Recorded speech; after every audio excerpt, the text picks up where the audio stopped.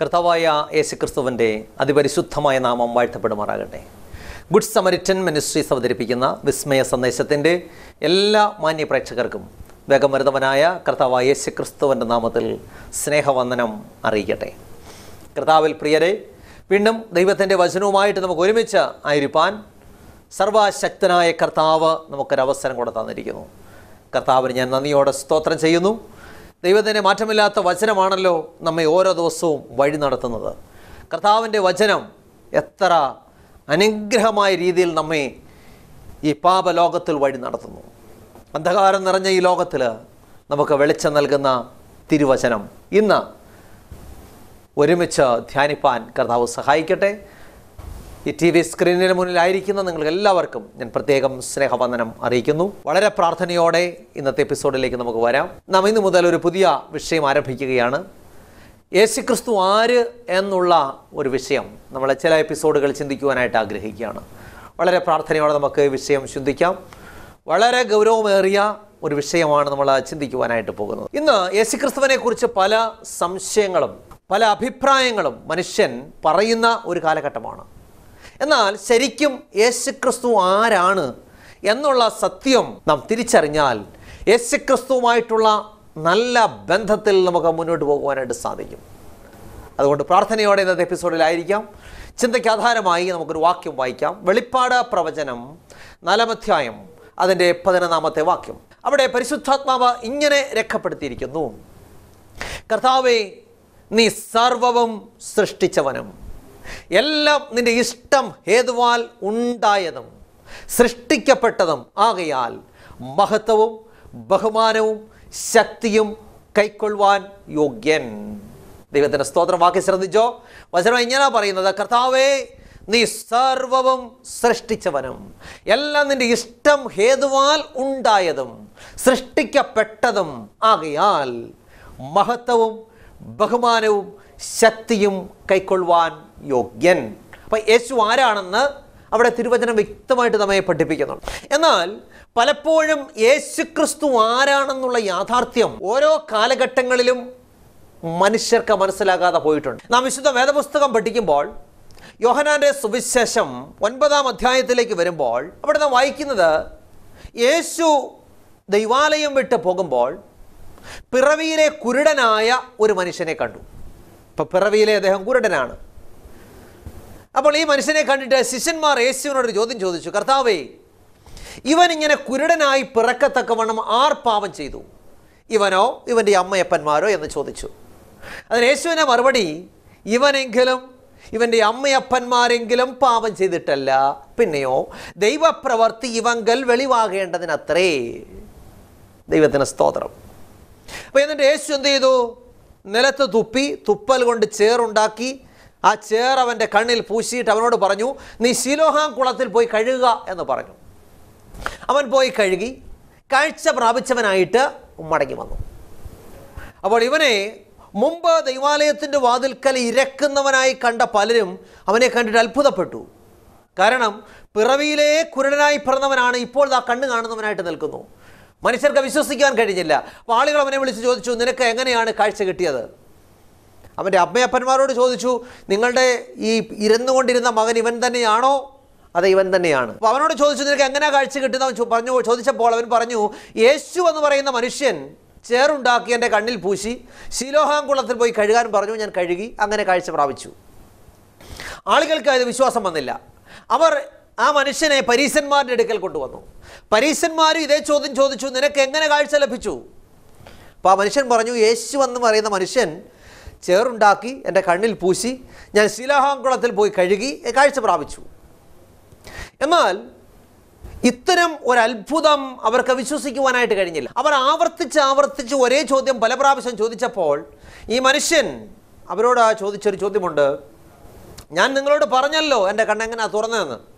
നിങ്ങൾക്ക് യേശുവിൻ്റെ ശിഷ്യന്മാരാകുവാൻ മനസ്സുണ്ടോ? അപ്പോൾ പരീശന്മാർ പറഞ്ഞ മറുപടി: ദൈവം, ഞങ്ങൾ മോശയുടെ ശിഷ്യന്മാരാണ്, ദൈവം മോശയോട് സംസാരിച്ചു എന്ന് ഞങ്ങൾക്കറിയാം, പക്ഷേ ഈ മനുഷ്യൻ എവിടെ നിന്നാണെന്ന് ഞങ്ങൾ അറിയുന്നില്ല. അപ്പോൾ ഈ പിറവിയിലെ കുരുടനായിരുന്ന കാഴ്ച ലഭിച്ച മനുഷ്യൻ പരീശന്മാരോട് ചോദിച്ച പ്രസക്തമായൊരു ചോദ്യം വിശുദ്ധ തിരുവെഴുത്തിൻ്റെ താളുകളിൽ രേഖപ്പെടുത്തിയിട്ടുണ്ട്. യോഹന്നാന്റെ സുവിശേഷം 9-ാം അധ്യായം 30-ാമത്തെ വാക്യം. ആ മനുഷ്യൻ അവരോട്, എൻ്റെ കണ്ണ് തുറന്നിട്ടും അവൻ എവിടെ നിന്നുള്ളവൻ എന്ന് നിങ്ങൾ അറിയാത്തത് ആശ്ചര്യം. ദൈവത്തിന് സ്തോത്രം. എന്താ മനസ്സിലായി?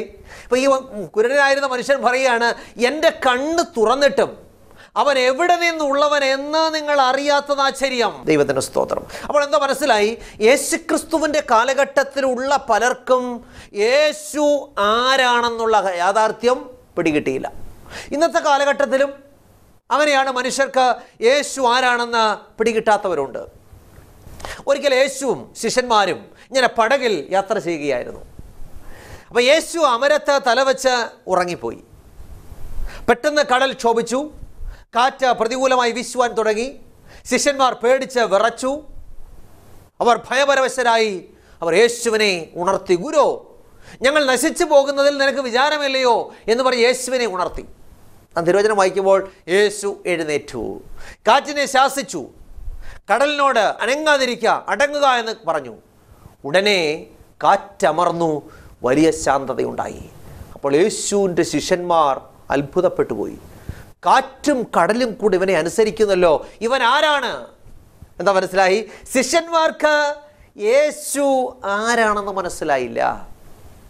വീണ്ടും ഒരിക്കൽ യേശു ശീമോന്റെ വീട്ടിൽ പന്തിയിലിരിക്കുമ്പോൾ പാപിയായ ഒരു സ്ത്രീ, പട്ടണത്തിലെ പാപിയായ ഒരു സ്ത്രീ, ഒരു വെൺകൽ ഭരണി സ്വച്ഛ ജഡാവാംസി തൈലം കൊണ്ടുവന്ന് യേശുവിൻ്റെ കാലിൽ പൂശി. ഉടനെ യേശു അവളോട് പറഞ്ഞു, മകളെ, നിന്റെ അനേകവിധമായ പാപങ്ങൾ മോചിച്ചു തന്നിരിക്കുന്നു. അപ്പോൾ അവിടെ പന്തിയിലിരുന്ന ആളുകൾ ചോദിച്ചൊരു ചോദ്യമുണ്ട്, പാപമോചനം കൊടുക്കുന്ന ഇവൻ ആരാണ്? അപ്പം എന്താ മനസ്സിലായി? യേശുവിൻ്റെ ശിഷ്യന്മാർക്ക് യേശു ആരാണെന്ന് മനസ്സിലായില്ല. ഇവിടെ ശീമോന്റെ വീട്ടിൽ പന്തിയിലിരുന്ന ജനത്തിന്, സാധാരണ ജനത്തിന് യേശു ആരാണെന്ന് മനസ്സിലായില്ല. വീണ്ടും ഒരിക്കൽ യേശു കഫർന്നഹൂമിലെ പള്ളിയിൽ ചെന്നു. അവിടെ അശുദ്ധാത്മാവ് ബാധിച്ച ഒരു മനുഷ്യനുണ്ടായിരുന്നു. യേശുവിനെ കണ്ടിട്ട് അവൻ നിലവിളിച്ചു, യേശുവേ, മഹോന്നതനായ ദൈവത്തിൻ്റെ പുത്ര, ഞങ്ങളെ നശിപ്പിക്കാൻ വന്നിരിക്കുന്നുവോ എന്ന് നിലവിളിച്ചു. അപ്പോൾ യേശു അതിനെ ശാസിച്ചു, മിണ്ടരുത്, അവനെ വിട്ടുപോയെന്ന് കൽപ്പിച്ചു. ഉടനെ അശുദ്ധാത്മാവ് ആ മനുഷ്യനെ ഇഴച്ച് ഉറക്ക നിലവിളിച്ച് അവനെ വിട്ടുപോയി. അപ്പം ഇത് കണ്ട ജനം ചോദിച്ചൊരു ചോദ്യമുണ്ട്, ഇതെന്തൊരു പുതിയ ഉപദേശം?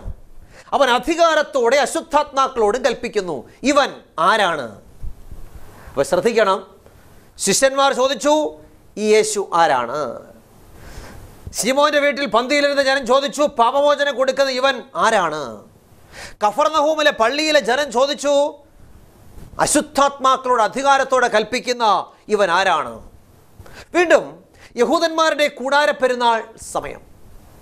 പെരുന്നാൾ പകുതി കഴിഞ്ഞ ശേഷം യേശു ദൈവാലയത്തിൽ ചെന്ന് ഉപദേശിച്ചു. യേശുവിൻ്റെ ഉപദേശത്തിൽ അവർ വിസ്മയിച്ചു പോയി. എന്താ കാരണം? ശാസ്ത്രം പഠിക്കാത്ത ഇവന് ഈ അറിവ് എവിടെ നിന്ന്? അതുകൊണ്ട് ശാസ്ത്രിമാരും പരീശന്മാരും മൂക്കത്ത് വിരൽ വെച്ചു. അവർ ചോദിച്ചൊരു ചോദ്യമുണ്ട്, ഇവൻ ആരാണ്? ദൈവത്തിന് സ്തോത്രം. എന്നെ കേൾക്കുന്ന പ്രിയമുള്ളവരെ, യേശുക്രിസ്തുവിൻ്റെ പരസ്യ ശുശ്രൂഷാ വേളയിൽ അനേകർ ചോദിച്ച ചോദ്യമാണ് യേശു ആരാണ് എന്നുള്ള ചോദ്യം. ഇന്നും അനേകർ ചോദ്യം ചോദിച്ചുകൊണ്ടിരിക്കുകയാണ്. ആളുകൾ യേശു ആരാണെന്ന ചോദ്യത്തിന് പല ഉത്തരങ്ങൾ കണ്ടെത്തുകയുണ്ടായി. ചിലർ പറഞ്ഞു അവൻ യോഹന്നാൻ സ്നാപകനാണ്, ചിലർ പറഞ്ഞു ഏലിയാവാണ്, മറ്റു ചിലർ പറഞ്ഞു അവൻ പ്രവാചകന്മാരിൽ ഒരു പ്രവാചകനാണ്. ഇന്നത്തെ ആൾക്കാരും യേശുവിന് പല വിശേഷണങ്ങളും ചാർത്തി കൊടുക്കുന്നുണ്ട്. അപ്പോൾ ചിലർ പറയും യേശു ഒരു മതസ്ഥാപകനാണ്, ചിലർ പറയും യേശു ഒരു അത്ഭുത പുരുഷനാണ്, ഇനി വേറെ ചിലർ പറയും യേശു പല പ്രവാചകന്മാരിൽ ഒരു പ്രവാചകനാണ്. എന്നാൽ മനുഷ്യൻ്റെ അഭിപ്രായങ്ങൾ അവിടെ നിൽക്കട്ടെ. വിശുദ്ധ വേദപുസ്തകം യേശുവിനെ കുറിച്ച് എന്താ പറയുന്നു? വെളിപ്പാട് പ്രവചനം അതിൻ്റെ 4-ാം അധ്യായം 11-ാമത്തെ വാക്യം. അവിടെ എന്താ രേഖപ്പെടുത്തിയിരിക്കുന്നത്? കർത്താവേ, നീ സർവവും സൃഷ്ടിച്ചവനും എല്ലാം നിന്റെ ഇഷ്ടം ഹേതുവാൽ ഉണ്ടായതും സൃഷ്ടിക്കപ്പെട്ടതും ആകയാൽ മഹത്വവും ബഹുമാനവും ശക്തിയും കൈക്കൊള്ളുവാൻ യോഗ്യൻ. അപ്പോൾ യേശു ആരാണ്? വചനം പറയുകയാണ്, കർത്താവേ നീ സർവവും സൃഷ്ടിച്ചവൻ, എല്ലാം നിന്റെ ഇഷ്ടം ഹേതുവാൽ ഉണ്ടായത്, സൃഷ്ടിക്കപ്പെട്ടത്, ആകയാൽ എല്ലാ മഹത്വത്തിനും ആരാധനയ്ക്കും ബഹുമാനത്തിനും യോഗ്യനാണ് യേശു എന്ന തിരുവചനം നമ്മോട് പറയുന്നു. അപ്പോൾ ഇവിടെ ചോദ്യം, കർത്താവേ നീ സർവവും സൃഷ്ടിച്ചവൻ എന്ന് പറയുമ്പോൾ ആരാണ് സർവത്തെയും സൃഷ്ടിച്ച ദൈവം? അവിടെ സംശയമാണ് ജനത്തിന്. ചിലർ പറയും യഹോവയാണ് സകലത്തെയും സൃഷ്ടിച്ച ദൈവം. കാരണം വിശുദ്ധ വേദപുസ്തകം പഠിക്കുമ്പോൾ യഹോവ ഏക സത്യദൈവം, മഹാദൈവം, സൃഷ്ടിതാവായ ദൈവം എന്നൊക്കെ തിരുവചനത്തിൽ രേഖപ്പെടുത്തിയിട്ടുണ്ട്. അതുകൊണ്ട് യഹോവയാണ് സൃഷ്ടിതാവായ ദൈവമെന്ന് കുറേ ആളുകൾ പറയും. ഇനി വേറെ ചില ആളുകൾ പറയും കർത്താവായ യേശുക്രിസ്തുവാണ് സകലത്തെയും സൃഷ്ടിച്ച ദൈവം. കാരണം തീത്തോസിൻ്റെ ലേഖനം അതിന് 2-ാം അധ്യായം 12-ാമത്തെ വാക്യത്തിൽ വായിക്കുന്നത് മഹാദൈവവും നമ്മുടെ രക്ഷിതാവുമായ യേശുക്രിസ്തു എന്നവിടെ പറയുന്നു. അപ്പോൾ ഒരു കൂട്ടർ പറയും യേശുക്രിസ്തുവാണ് സകലത്തെയും സൃഷ്ടിച്ച ദൈവം. അപ്പോൾ ചിലർ പറയുന്നു യഹോവയാണ് സകലത്തെ സൃഷ്ടിച്ച ദൈവം, ചിലർ പറയുന്നു യേശുക്രിസ്തുവാണ് സകലത്തെ സൃഷ്ടിച്ച ദൈവം. ഇനി വേറെ ഒരു കൂട്ടർ പറയും ഇത് രണ്ടുമല്ല, പരിശുദ്ധാത്മാവാണ് സകലത്തെയും സൃഷ്ടിച്ച ദൈവം. എന്താ കാരണം? ഉൽപ്പത്തിയിൽ വെള്ളത്തിൻ്റെ മീതെ പരിവർത്തിച്ചു കൊണ്ടിരുന്നത് ദൈവത്തിൻ്റെ പരിശുദ്ധാത്മാവാണ്. തന്നെയല്ല, യേശുക്രിസ്തു ഈ ഭൂമിയിലായിരുന്നപ്പോൾ ഇങ്ങനെ പറഞ്ഞു, മനുഷ്യപുത്രന് നേരെ ആരെങ്കിലും ഒരു വാക്ക് പറഞ്ഞാൽ അതവനോട് ക്ഷമിക്കും, എന്നാൽ പരിശുദ്ധാത്മാവിന് നേരെയുള്ള ദൂഷണമോ ഈ ലോകത്തിലും വരുവാനുള്ളതിലും ക്ഷമിക്കുകയില്ല. അപ്പോൾ ആരാണ് കേമൻ? പരിശുദ്ധാത്മാവാണ് സകലത്തെയും സൃഷ്ടിച്ച ദൈവം. ഇങ്ങനെ മനുഷ്യന് പല അഭിപ്രായങ്ങളുണ്ട്. അപ്പം നമുക്കറിയാം 10 പേര് കൂടിയാൽ 20 അഭിപ്രായങ്ങളാണ്. ഒരിക്കൽ 3 കുരുടന്മാർ ആനയെ കാണാനായിട്ട് പോയി. 3 പേരും കണ്ണു കാണാൻ വയ്യാത്തവരാണ്. ഒന്നാമത്തെ കുരുടൻ കണ്ണു കാണാൻ വയ്യാത്തതുകൊണ്ട് ആനയെ ചെന്ന് തപ്പി നോക്കി. അദ്ദേഹത്തിനെ പിടികിട്ടിയത് ആനയുടെ കാലിലാണ്. അദ്ദേഹം കാലൊക്കെ പരിശോധിച്ചിട്ട് പറഞ്ഞു, ആന നല്ല തൂണ് പോലെയാണ് ഇരിക്കുന്നത്. അപ്പോൾ രണ്ടാമത്തെ കുരുടൻ അദ്ദേഹവും പോയി തപ്പി നോക്കി ആനയെ. അദ്ദേഹത്തിന് ആനയുടെ വാലിലാണ് പിടികിട്ടിയത്. അദ്ദേഹം നോക്കിയപ്പോൾ നല്ല ചൂല് പോലെ ഇരിക്കുന്ന ആന. അപ്പോൾ അദ്ദേഹം പറഞ്ഞു ആന ചൂല് പോലെയാണ് ഇരിക്കുന്നത്. മൂന്നാമത്തെ കുരുടൻ തപ്പിയപ്പോൾ ആനയുടെ ചെവിയിലാണ് പിടികിട്ടിയത്. അദ്ദേഹം ചെവിയൊക്കെ തപ്പിയിട്ട് പറഞ്ഞു ആന നല്ല മുറം പോലെയാണ് ഇരിക്കുന്നത്. 3 പേരും പറഞ്ഞത് ശരിയല്ലേ? ആണ്. എന്നാൽ ആന ചൂല് പോലെയോ ആന മുറം പോലെയോ ആന തൂണ് പോലെയോ ആണോ ഇരിക്കുന്നത്? ഇത് 3ഉം ആനയെ സംബന്ധിച്ച് ശരിയല്ല എന്ന് നമുക്ക് മനസ്സിലാക്കുവാനായിട്ട് സാധിക്കും. അതുപോലെ നാം വിശുദ്ധ വേദപുസ്തകം ശരിയായി പഠിക്കുമ്പോൾ യേശുക്രിസ്തു ആരാണ് എന്നുള്ള യാഥാർത്ഥ്യം നാം ശരിക്കും മനസ്സിലാക്കണമെങ്കിൽ വിശുദ്ധ വേദപുസ്തകം നാം ശരിക്ക് പഠിക്കേണ്ടിയിരിക്കുന്നു. ദൈവത്തിന് സ്തോത്രം. തിരുവചനം പഠിക്കുമ്പോൾ പിതാവ്, പുത്രൻ, പരിശുദ്ധാത്മാവ് എന്നിങ്ങനെ 3 വ്യക്തിത്വങ്ങളെ നമുക്ക് കാണുവാനായിട്ട് സാധിക്കും. ശ്രദ്ധിച്ച് കേൾക്കണം. പിതാവ്, പുത്രൻ, പരിശുദ്ധാത്മാവ് എന്നിങ്ങനെ 3 വ്യക്തിത്വങ്ങൾ. 3 പേരെയും ദൈവമായിട്ടാണ് തിരുവചനം വെളിപ്പെടുത്തുന്നത്. റോമാലേഖനം 1-ാം അധ്യായം 4-ാമത്തെ വാക്യം വായിക്കുമ്പോൾ പിതാവായ ദൈവത്തെക്കുറിച്ച് അവിടെ രേഖപ്പെടുത്തിയിരിക്കുന്നു. വീണ്ടും എബ്രായ ലേഖനം 1-ാം അധ്യായം 8-ാമത്തെ വാക്യം വായിക്കുമ്പോൾ പുത്രനായ ദൈവത്തെക്കുറിച്ച്, പുത്രനോടോ ദൈവമേ. വീണ്ടും അപ്പോസ്തലപ്രവൃത്തികൾ 2-ാം അധ്യായം 5-ാം അധ്യായം 2 മുതൽ 4 വരെയുള്ള വാക്യങ്ങൾ വായിക്കുമ്പോൾ പരിശുദ്ധാത്മാവിനെ ദൈവമായിട്ട് അവിടെ വിളിച്ചിരിക്കുന്നു. അപ്പം തിരുവചനം പിതാവിനെയും പുത്രനെയും പരിശുദ്ധാത്മാവിനെയും ദൈവമായിട്ടാണ് വെളിപ്പെടുത്തുന്നത്. അപ്പം 3 വ്യത്യസ്ത വ്യക്തിത്വങ്ങളെ പരിചയപ്പെടുത്തുമ്പോൾ തന്നെ വിശുദ്ധ വേദപുസ്തകം പറയുന്നു ദൈവം ഏകനാണെന്ന്. ഇതെങ്ങനെ ശരിയാകും? അതിനുള്ള ഉത്തരമാണ് തൃത്വം. അപ്പം വിശുദ്ധ വേദപുസ്തകത്തിലെങ്ങും തൃത്വം എന്ന പദം ഉപയോഗിച്ചിട്ടില്ല. നമ്മൾ ശരിക്കും മനസ്സിലാക്കേണ്ട കാര്യമാണ്. എന്നാൽ ഒരു വലിയ ദൈവിക സത്യത്തെ വിശദീകരിക്കുവാൻ നാം ആ പദം ഉപയോഗിക്കുന്നു. ചിന്തയിലും പ്രവൃത്തിയിലും വിശുദ്ധിയിലും ആസൂത്രണത്തിലും എല്ലാം തുല്യരായ 3 വ്യക്തിത്വങ്ങളുടെ സംയോജനമാണ് തൃത്വം. ഗണിതശാസ്ത്ര പ്രകാരം മനുഷ്യൻ ദൈവത്തെ അളക്കുവാൻ ശ്രമിക്കുമ്പോൾ ഈ തൃത്വം എന്ന് പറയുമ്പോൾ 1 അധികം 1 അധികം 1 3 1 സമം 3 എന്ന് കിട്ടുന്നു. അപ്പം പിതാവ്, പുത്രൻ, പരിശുദ്ധാത്മാവ്. അപ്പം 3 ദൈവങ്ങളുണ്ടോ? എന്നാൽ ഒന്നേ ഗുണം ഒന്നേ സമം എന്നാക്കിയാലോ 1 എന്ന് കിട്ടുന്നു. ദൈവത്തിന് സ്തോത്രം. അപ്പം ആ തിരുവചനം സൂക്ഷ്മമായിട്ട് പഠിക്കുമ്പോൾ ഒരു ത്രിയേക ദൈവത്തെയാണ് വിശുദ്ധ വേദപുസ്തകം വെളിപ്പെടുത്തിയിരിക്കുന്നതെന്ന് കാണുവാനായിട്ട് സാധിക്കുന്നു. അത് നമുക്ക് എങ്ങനെ തെളിയിക്കുവാനായിട്ട് സാധിക്കും? ത്രിയേക ദൈവത്തെയാണോ തിരുവചനം വെളിപ്പെടുത്തുന്നത്? തീർച്ചയായിട്ടും. വിശുദ്ധ വേദപുസ്തകം ആരംഭിക്കുന്നത് തന്നെ ഈ ത്രിയേക ദൈവത്തെ വെളിപ്പെടുത്തിക്കൊണ്ടാണ്.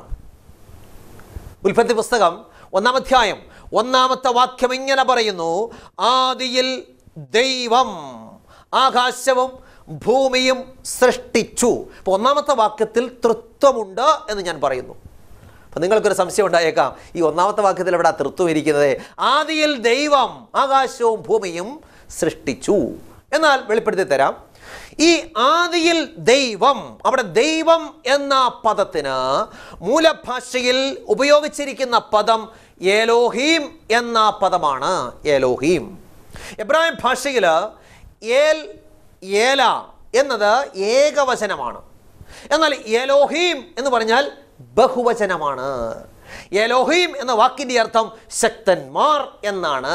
അങ്ങനെയാണെങ്കിൽ ഉൽപ്പത്തി പുസ്തകം 1-ാമത്തെ അധ്യായത്തിൻ്റെ 1-ാമത്തെ വാക്യം ശരിക്കും എങ്ങനെയാണ്?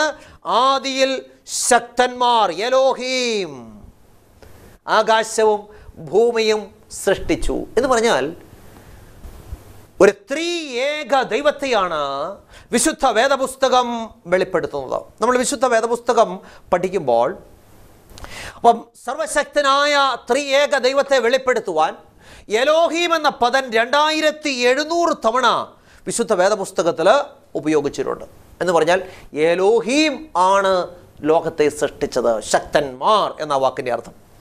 എന്നാൽ ഈ ത്രിയേക ദൈവത്തെ നിഷേധിക്കുന്ന ആളുകൾക്ക് വളരെ ഇഷ്ടപ്പെട്ടൊരു വാക്യം ആവർത്തന പുസ്തകം 6-ാം അധ്യായം 4-ാമത്തെ വാക്യത്തിലുണ്ട്. അവിടെ ഇങ്ങനെ പറയുന്നത്: ഇസ്രായേലെ കേൾക്കാം, യഹോവ നമ്മുടെ ദൈവമാകുന്നു, യഹോവ ഏകൻ തന്നെ.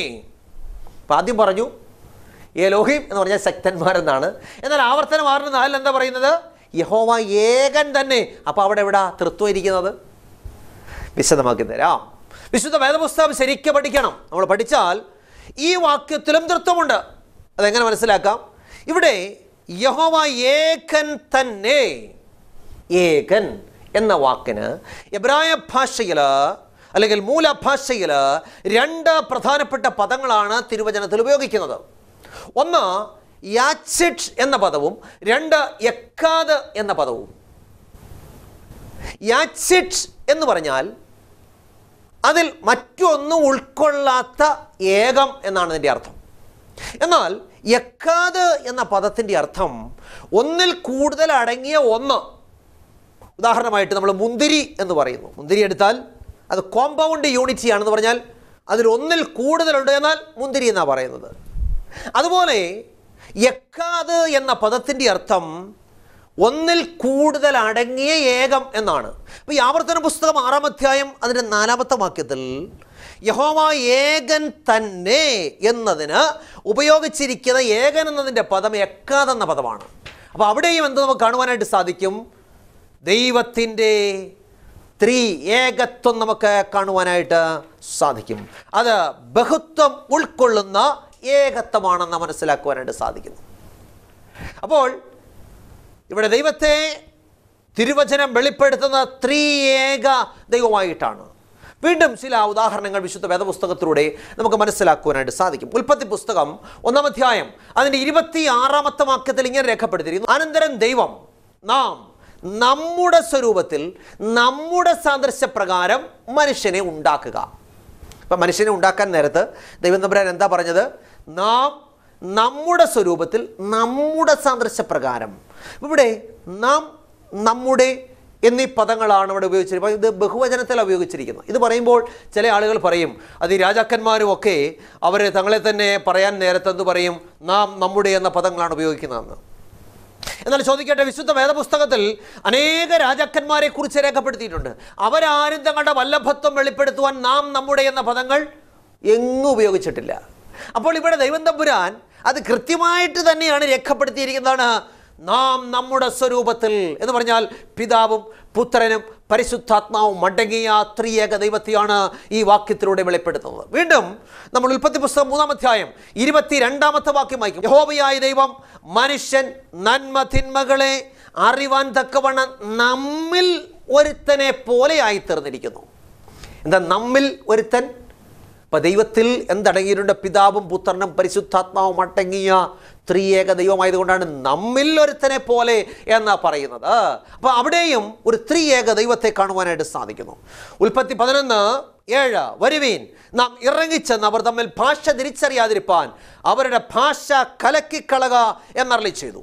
അപ്പം നമുക്കറിയാം, ദൈവം തമ്പുരാൻ ഇനി മേലാൽ ജലപ്രളയത്താൽ ഭൂമിയെ നശിപ്പിക്കത്തില്ല എന്ന് ശപഥം ചെയ്തിട്ടും അടയാളം കൊടുത്തിട്ടും ദൈവത്തെ അവിശ്വസിച്ചുകൊണ്ട് ബാബേൽ ഗോപുരം പണിത മനുഷ്യൻ്റെ പണി കാണുവാൻ ദൈവം ഇറങ്ങിച്ചെന്നപ്പോൾ ദൈവം പറയാണ്, വരുവീൻ നാം ഇറങ്ങിച്ചെന്ന് അവർ തമ്മിൽ ഭാഷ തിരിച്ചറിയാതിരിപ്പാൻ ഭാഷ കലക്കിക്കളക. അപ്പോൾ ഇവിടെയും ദൈവം ബഹുവചനത്തിലാണ് ദൈവത്തെ വെളിപ്പെടുത്തിയിരിക്കുന്നത്. അപ്പോൾ നമുക്കൊരു കാര്യം മനസ്സിലാക്കാം. അപ്പം ദൈവം പിതാവും പുത്രനും പരിശുദ്ധാത്മാവും അടങ്ങിയ ഒരു ത്രിയേക ദൈവത്തെയാണ് വിശുദ്ധ വേദപുസ്തകം വെളിപ്പെടുത്തുന്നത്. ഈ തിരുവചന ഭാഗങ്ങളൊക്കെയും വളരെ വ്യക്തമായിട്ട് നമ്മെ പഠിപ്പിക്കുന്ന ഒരു വലിയ പരമാർത്ഥം, പിതാവും പുത്രനും പരിശുദ്ധാത്മാവും അടങ്ങിയ ഒരു ത്രിയേക ദൈവത്തെയാണ് വിശുദ്ധ വേദപുസ്തകം വെളിപ്പെടുത്തുന്നത് എന്നാണ്. ഇന്ന് പകൽക്കാലം എന്നെ കേൾക്കുന്ന പ്രിയമുള്ളവരെ, അപ്പോൾ യേശുക്രിസ്തു ആരാണ് എന്ന ചോദ്യത്തിന് തിരുവചനം പറയുന്നു, കർത്താവേ നീ സർവവും സൃഷ്ടിച്ചവനും എല്ലാം നിൻ്റെ ഇഷ്ടം ഹേതുവാൽ ഉണ്ടായതും സൃഷ്ടിക്കപ്പെട്ടതും ആകയാൽ മഹത്വവും ബഹുമാനവും കൈക്കൊള്ളുവാൻ യോഗ്യൻ. എന്ന് പറഞ്ഞാൽ പിതാവിനോടും പുത്രനോടും പരിശുദ്ധാത്മാവിനോടും തുല്യമായ സ്ഥാനമാണ് സൃഷ്ടിപ്പിൽ കർത്താവായ യേശുക്രിസ്തുവിന് ഉള്ളത് എന്നുള്ള കാര്യം നമുക്ക് മനസ്സിലാക്കുവാനായിട്ട് സാധിക്കുന്നു.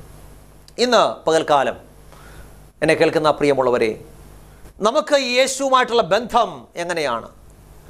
നാം യേശുവിനെ ലോകത്തിൻ്റെ സൃഷ്ടാവായിട്ട് അംഗീകരിക്കുന്നവരാണോ, അതോ യേശു ദൈവത്തിൻ്റെ സൃഷ്ടിയാണെന്ന് നാം വിശ്വസിക്കുന്നവരാണോ? തിരുവചനം വ്യക്തമായിട്ട് പറയുകയാണ്, കർത്താവേ നീ സർവവും സൃഷ്ടിച്ചവനാണ്. അതുകൊണ്ട് ഈ യേശുക്രിസ്തുവിലൂടെയാണ് നമുക്ക് രക്ഷയുള്ളത്. അപ്പോസ്തല പ്രവൃത്തികൾ 4-ാം അധ്യായം 12-ാമത്തെ വാക്യത്തിൽ പറയുന്നു, മറ്റൊരുത്തനിലും രക്ഷയില്ല, നാം രക്ഷിക്കപ്പെടുവാൻ ആകാശത്തിൻ്റെ കീഴിൽ മനുഷ്യരുടെ ഇടയിൽ നൽകപ്പെട്ട വേറെ ഒരു നാമവുമില്ല. നമുക്ക് രക്ഷ പ്രാപിക്കുവാൻ, നാം രക്ഷിക്കപ്പെടുവാൻ, നിത്യജീവൻ അവകാശികളായി തീരുവാൻ നമുക്ക് തന്നിരിക്കുന്ന ഏക നാമം യേശുക്രിസ്തുവിൻ്റെ നാമമാണ്. അപ്പോൾ കർത്താവിൻ്റെ നാമം വിളിച്ചപേക്ഷിക്കുന്ന യവനും രക്ഷിക്കപ്പെടും. ഇന്ന് എന്നെ കേൾക്കുന്ന പ്രിയമുള്ളവരെ, നിങ്ങൾ പലവിധമായ പ്രശ്നങ്ങളിലും പ്രതിസന്ധികളൊക്കെ ഇരിക്കുന്നവരായിരിക്കാം. എന്നാൽ യേശുവിനെ നിങ്ങളുടെ ജീവിതത്തിൽ രക്ഷിതാവായിട്ട് സ്വീകരിച്ച ദൈവകൽപ്പനകളെ അനുസരിച്ച് ഒരു വിശുദ്ധ ജീവിതം നയിക്കുവാൻ തീരുമാനമെടുക്കുന്നു എങ്കിൽ ദൈവം നിങ്ങളുടെ സ്ഥിതിക്ക് മാറ്റം വരുത്തും. അതുകൊണ്ട് ഇന്ന് ഈ നല്ല പ്രഭാതത്തിൽ ഈ കർത്താവിനെ നമുക്ക് രക്ഷിതാവായിട്ട് സ്വീകരിക്കാം. നിങ്ങളുടെ വീട്ടിൽ അക്കിടക്കയിലായിരുന്നു കൊണ്ട്, നിങ്ങളുടെ ആ മുറിയിലിരുന്നു കൊണ്ട് ഇന്ന് നിങ്ങളുടെ തീരുമാനമെടുക്കുന്നുവെങ്കിൽ യേശു കർത്താവ് നിങ്ങളുടെ ഉള്ളത്തിലേക്ക് വരും. ഞാൻ പ്രാർത്ഥിക്കാനായിട്ട് പോവുകയാണ്. നിങ്ങളുടെ പ്രാർത്ഥനാ വിഷയങ്ങൾ, നിങ്ങളുടെ പ്രയാസങ്ങൾ എന്തു തന്നെയായിരുന്നാലും അതൊക്കെ നമുക്ക് ദൈവസ്ഥാനത്തിൽ വെച്ച് പ്രാർത്ഥിക്കാം. പ്രവർത്തിക്കുന്ന വലിയവനായ കർത്താവിൻ്റെ പ്രവൃത്തി നമ്മുടെ ജീവിതത്തിൽ വെളിപ്പെടട്ടെ. കണ്ണുകളെ അടയ്ക്കാം, പ്രാർത്ഥിക്കാം. അടിയങ്ങളെ സ്നേഹിക്കുന്ന നല്ല ദൈവമേ, സ്വർഗ്ഗസ്ഥ പിതാവേ, നല്ല ദിവസത്തിനായിട്ട് നന്ദിയോടെ സ്തോത്രം. കർത്താവേ, ഇന്ന് അടിയങ്ങളെ കേൾപ്പിച്ച തിരുവചനത്തിനായിട്ട് സ്തോത്രം. യേശുക്രിസ്തു ആരാണ് എന്നുള്ള ചോദ്യത്തിന് വിശുദ്ധ വേദപുസ്തകത്തിലൂടെ ശരിയായ ഉത്തരം കണ്ടെത്തുവാൻ എൻ്റെ കർത്താവടികളെ സഹായിച്ചിരിക്കുന്ന കൃപയ്ക്കായിട്ട് സ്തോത്രം. കർത്താവേ, നീ സർവവും സൃഷ്ടിച്ചവനാണ്.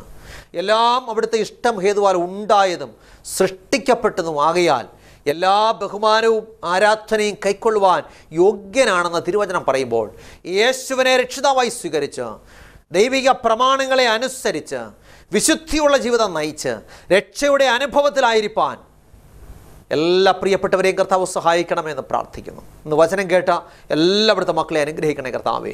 രോഗികളായിട്ട് ഭാരപ്പെടുന്നവരുണ്ടല്ലോ, കഷ്ടതകളിലും കടബാധ്യതകളിലും ഇരിക്കുന്ന പ്രിയപ്പെട്ടവരുണ്ടല്ലോ, വേദനകളിലും നിരാശകളിലും ഇരിക്കുന്ന പ്രിയപ്പെട്ടവരുണ്ടല്ലോ, ഭവനങ്ങളില്ലാതെ ഭാരപ്പെടുന്ന പ്രിയപ്പെട്ടവരുണ്ടല്ലോ, കർത്താവെ തലമുറകളില്ലാതെ ഭാരപ്പെടുന്നവരുണ്ടല്ലോ, കുഞ്ഞുങ്ങളെ ഓർത്ത് ഭാരപ്പെടുന്ന മാതാപിതാക്കളുണ്ടല്ലോ, മാതാപിതാക്കളെ ഓർത്ത് ഭാരപ്പെടുന്ന മക്കളുണ്ടല്ലോ, മദ്യപാനത്താൽ തകർന്നുകൊണ്ടിരിക്കുന്ന കുടുംബങ്ങളുണ്ടല്ലോ.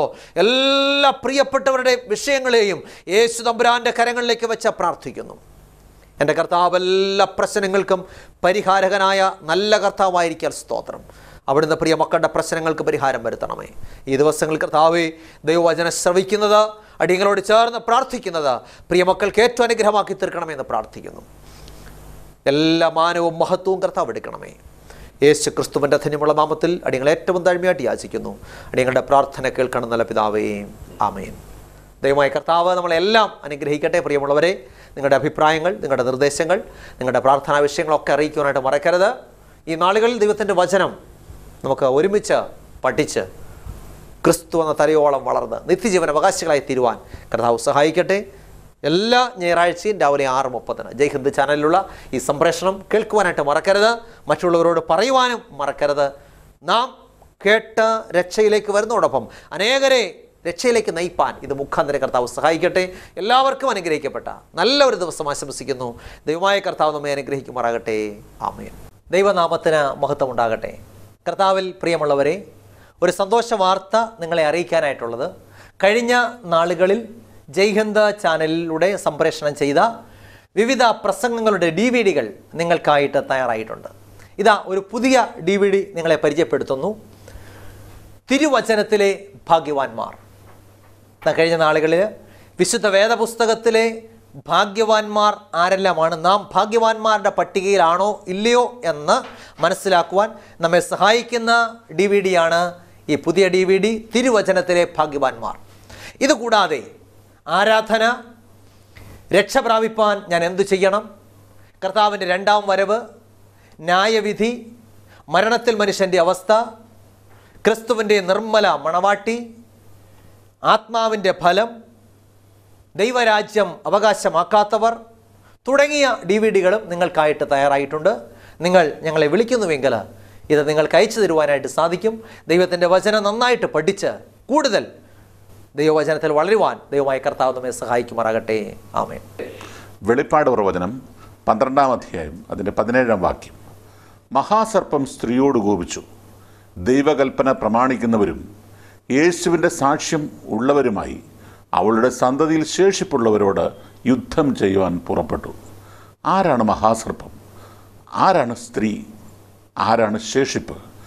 ഇങ്ങനെയുള്ള വിഷയങ്ങൾ മനസ്സിലാക്കുവാൻ ഞങ്ങൾ അവതരിപ്പിക്കുന്ന മാസികയാണ് പ്രവചന ശബ്ദം. വായിക്കുക, വരിക്കാരാവുക, പ്രചരിപ്പിക്കുക. മാസിക ആവശ്യമുള്ളവർ നിങ്ങളുടെ പൂർണ്ണമായ മേൽവിലാസം താഴെ കാണുന്ന നമ്പറിൽ വിളിച്ചു പറയുകയോ SMS ചെയ്യുകയോ ചെയ്യുക. നമ്പർ 9495955082. ഇത് തിരുവചന സത്യം, ജീവൻ്റെ പ്രകാശത്തിൽ നടക്കുവാൻ ഒരു മാർഗദർശി. ശ്രീ പേരകത്ത് ചെറിയാനിസ്കറിയ തിരുവല്ല എഴുതിയ ഇത് തിരുവചന സത്യം എന്ന ഈ പുസ്തകം നിങ്ങളെ പരിചയപ്പെടുത്തുന്നു. തിരുവചന സത്യങ്ങൾ ഒട്ടും വളച്ചൊടിക്കാതെ വചനത്തെ വചനം കൊണ്ട് വ്യാഖ്യാനിക്കുന്ന അനുഗ്രഹിക്കപ്പെട്ട ഗ്രന്ഥം. ഇത് തികച്ചും സൗജന്യമായി നിങ്ങൾക്ക് വേണ്ടി ഞങ്ങൾ ഒരുക്കിയിരിക്കുന്നു. ആവശ്യമുള്ളവർ താഴെ കാണുന്ന ഫോൺ നമ്പറിൽ നിങ്ങളുടെ പൂർണ്ണവും വ്യക്തവുമായ മേൽവിലാസം പിൻകോഡ് സഹിതം SMS ചെയ്യുക. SMS അയക്കേണ്ട നമ്പർ 9847906636.